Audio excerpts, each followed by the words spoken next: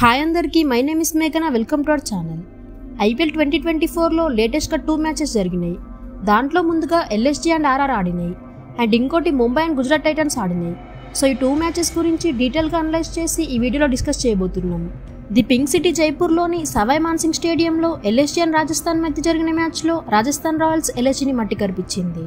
2023లో RR home గ్రౌండ్లో 4 మ్యాచెస్లో కేవలం ఒక్క మ్యాచే గెలవగలిగినరు. కానీ ఈసారి ఆడిన ఫస్ట్ మ్యాచే విన్ అయినరు. మ్యాచ్ అనుకున్నంత ఈజీగా RR గెలవలేదు. 20 రన్స్తో గెలిచినని చూస్తే మీరు మోసపోయినట్టే. ఎందుకంటే మ్యాచ్ RR వైపు నుండి వెళ్తున్నప్పుడు ఒక ప్లేయర్ ఆదుకున్నాడు. అతనే సందీప్ శర్మ. డెత్ బౌలర్గా పేరు అలవోకగా రాదు. అట్లాంటిది KL Rahul, Marcus Stoinis and Pooran ఉన్నప్పుడు రన్స్ డిఫెండ్ చేసిందంటే మాటలు కాదు. LSG ఇంకా చాలా తప్పులు చేసింది. RR కొన్ని చోట్ల బాగా ఆడినరు కాబట్టి గేమ్ విన్ అయినరు. సో మ్యాచ్ గురించి ఇంకా డీటెయిల్గా అనలైజ్ చేద్దాం. సో వీడియోని ఎండ్ వరకు చూడండి.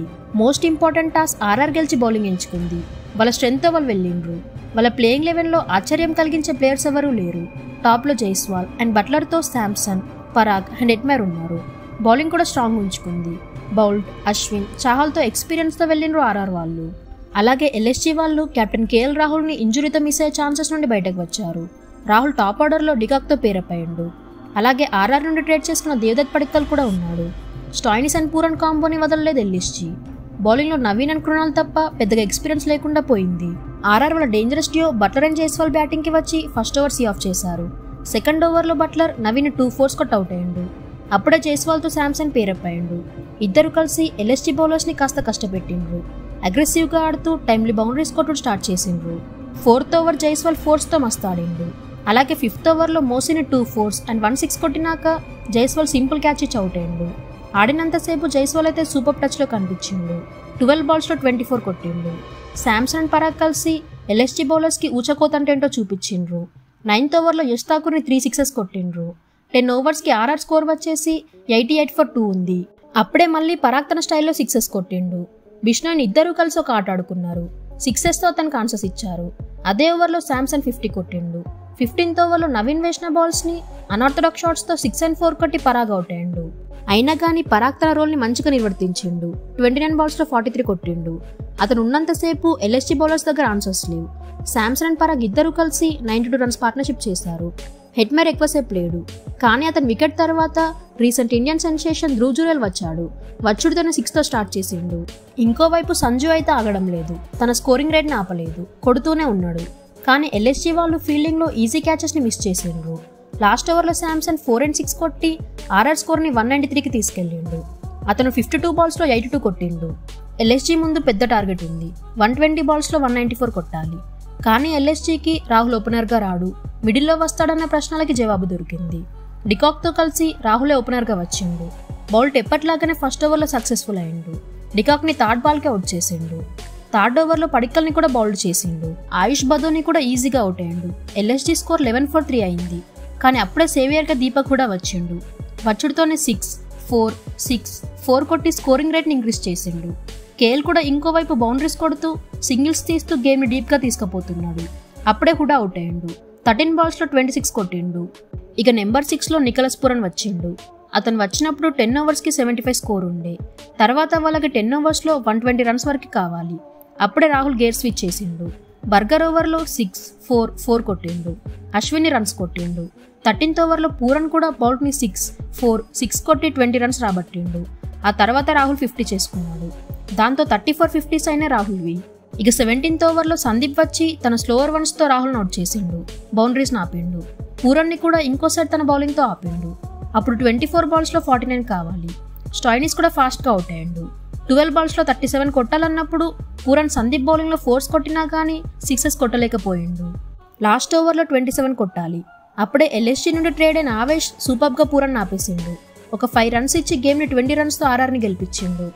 RR వల్ల బౌలింగ్ ఆన్ స్పాట్ ఉండడం వల్ల సందీప్ అండ్ శాంసన్ వల్ల RR గెలిచారు. వాళ్ళ ఖాతా తెరిచారు. Samson 82కి man of the match వచ్చింది. Mumbai Indians and losing there first match in IPL is an emotion. 2013 నుండి ముంబై వాళ్ళ ఫస్ట్ మ్యాచ్ ఓడిపోతూనే ఉంది. టార్గెట్ చిన్నగా ఉండని పెద్దగా ఉండని ఏదేమైనా కానీ వాళ్ళు మాత్రం మ్యాచ్ తప్పకుండా ఓడిపోతున్నారు. మళ్ళీ ఇంకోసారి నరేంద్ర మోడీ స్టేడియంలో హోమ్ టీమ్ అయిన GTతో మ్యాచ్లో చిన్న టార్గెట్ని చేస్ చేయలేకపోయారు ముంబై ఇండియన్స్. లాస్ట్ 6 ఓవర్స్లో కేవలం 48 కావాలి. అది కూడా 7 వికెట్స్ ఇంకా ఉన్నాయి. కానీ జీటీ బౌలర్స్ మాత్రం ఓటమిని అంగీకరించలేదు. వాళ్ళ స్ట్రెంత్కి స్టిక్ అయి మ్యాచ్ని 6 రన్స్తో విన్ అయ్యేలా చేశారు.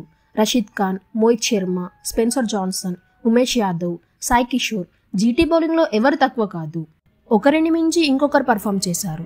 కొత్తగా కెప్టెన్ చేస్తున్న గిల్ అందరినీ మరోసారి తన స్కిల్స్తో ఆగం చేసిండు. అండర్ ప్రెషర్ అలాంటి కెప్టెన్సీ చేయడం అంటే మాటలు కాదు. సో ఇంకా ఈ మ్యాచ్లో చాలా చెప్పుకోదగ్గవి జరిగినాయి. సో వీడియోని ఎండ్ వరకు చూడండి.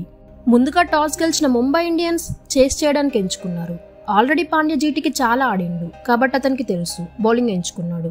ముంబై స్క్వాడ్లో నమందీర్ కొత్తగా వచ్చిండు. ఢిల్లీ డొమెస్టిక్ సెన్సేషన్ శామ్స్ ములానిని కూడా తెచ్చిండ్రు.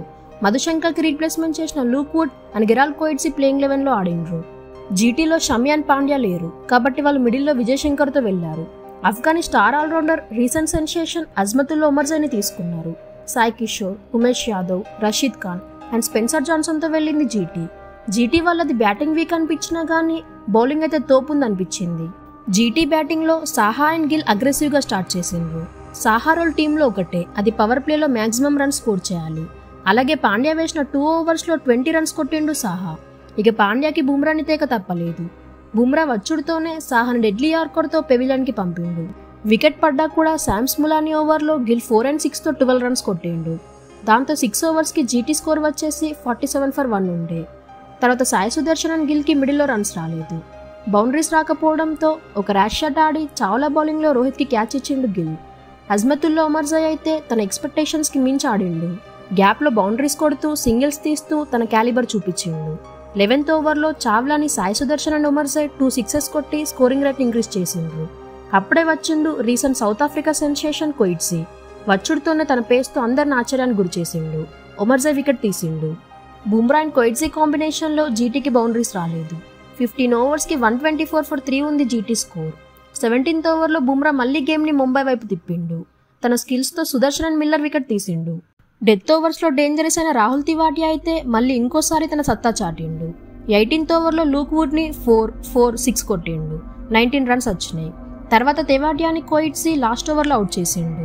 కానీ బుమ్రా అయితే ముంబై బౌలింగ్ బ్యాక్ బోన్ అని చెప్పడానికి ఇంకో రీజన్ అవసరం లేదు. అందరు బౌలర్స్ రన్స్ ఇస్తూ ఉంటే బుమ్రా మాత్రం 4 ఓవర్స్లో 14 రన్స్ ఇచ్చి 3 వికెట్స్ తీసిండు. కోయిట్సీ కూడా సూపర్గా బౌలింగ్ వేసిండు. దీంతో జీటీ 168 రన్స్ కొట్టింది. ముంబై బ్యాటింగ్ లైనప్కి 168 చిన్న స్కోరే. కానీ అజ్మతుల్లా ఉమర్జై అయితే తన డెబ్యూ గేమ్లో అటు బ్యాట్తో ఇటు బాల్తో సత్తా చూపించిండు. ఇషాన్ కిషన్ అవుట్ చేసిండు. రోహిత్కి ఇప్పటి నుండి కెప్టెన్సీ లేదు కాబట్టి అతను ఎలా ఆడతాడనే దానికి మంచి ఆన్సర్ ఇచ్చిండు. అగ్రెసివ్ స్టార్ట్ ఇచ్చిండు. కానీ నమ్మందీర్ ఆడిన ఆటకైతే అందరూ ఆశ్చర్యపోయిండు. అతను 3rd ఓవర్లో 3 4s and 1 6 కూడా కొట్టిండు. ఆ 4స్లో షాట్స్ అయితే నెక్స్ట్ లెవెల్ అని చెప్పొచ్చు. కానీ అతని ఇన్నింగ్స్ అదే ఓవర్లో ఖతమైంది. హిట్మ్యాన్తో కలిసి బ్రేవిస్ ఇన్నింగ్స్ బిల్డ్ చేయడం స్టార్ట్ చేసిండు. 6 ఓవర్స్కి ముంబై స్కోర్ వచ్చేసి 52 for 2 ఉంది. 9th ఓవర్ వరకు ముంబై సింగిల్స్ అండ్ టూస్ పైన ఎక్కువ కాన్సన్ట్రేట్ చేశారు. రోహిత్ శర్మ బ్రేవిస్ని గైడ్ చేస్తూ తన ఎక్స్పీరియన్స్ని వాడి టీంకి స్కోర్ అందిస్తున్నాడు. 10th ఓవర్లో స్పెన్సర్ జాన్సన్కి ఐపీఎల్ రుచి అంటే ఏంటో చూపించిండు హిట్మ్యాన్. 2 4s and 6 కొట్టిండు. 10 ఓవర్స్కి ముంబై స్కోర్ వచ్చేసి 88 for 2 ఉంది. బ్రేవిస్ అండ్ హిట్మ్యాన్ మధ్య 77 రన్స్ పార్ట్నర్షిప్ చేస్తుండగా 13th ఓవర్లో మళ్ళీ లెఫ్ట్ ఆర్మ్ స్పిన్నర్కి చిక్కిండు హిట్మ్యాన్. అప్పుడే తిలక్ వర్మ అండ్ బ్రేవిస్ కలిసి మళ్ళీ రీబిల్డింగ్ ఫేజ్లోకి వెళ్ళిండ్రు. 15 ఓవర్స్కి స్కోర్ వచ్చేసి 126 for 3 ఉంది. లాస్ట్ 5 ఓవర్స్లో ముంబై ఇండియన్స్కి 43 రన్స్ కావాలి. అప్పుడే స్టార్ట్ అయింది జీటీ విజయ పతాకం. 16th ఓవర్లో మోహిత్ శర్మ 4 రన్స్ ఇచ్చి బ్రేవిస్ని అవుట్ చేసిండు. 17th ఓవర్లో రషీద్ 3 రన్స్ ఇచ్చిండు. 18th ఓవర్లో మళ్ళీ మోహిత్ శర్మ 9 రన్స్ ఇచ్చి డేంజరస్ టిమ్ డేవిడ్ని అవుట్ చేసిండు. 19th ఓవర్ గేమ్ చేంజింగ్ ఓవర్గా మారింది. స్పెన్సర్ జాన్సన్ అయితే 8 రన్స్ ఇచ్చి 2 వికెట్స్ తీసిండు. లాస్ట్ ఓవర్లో 19 రన్స్ కావాలి. అప్పుడు ఉమేష్ యాదవ్ ఫస్ట్ 2 బాల్స్కి 10 రన్స్ ఇచ్చిండు. కానీ తర్వాత పాండ్యా వికెట్ తీసి చావ్లాను అవుట్ చేసి గేమ్ని 6 రన్స్తో గెలిపించిండు. జీటీ టోటల్గా వాళ్ళ బౌలింగ్తోనే గెలిచింది. Last 5 ఓవర్స్లో Pandya, David and Tilak లాంటి బ్యాటర్స్కి 30 రన్స్ ఇవ్వడం అంటే మాటలు కాదు. సో జీటీ మ్యాచ్ పైన మీ కమెంట్స్ ఏంటో కమెంట్స్లో చెప్పండి. Thank you for watching.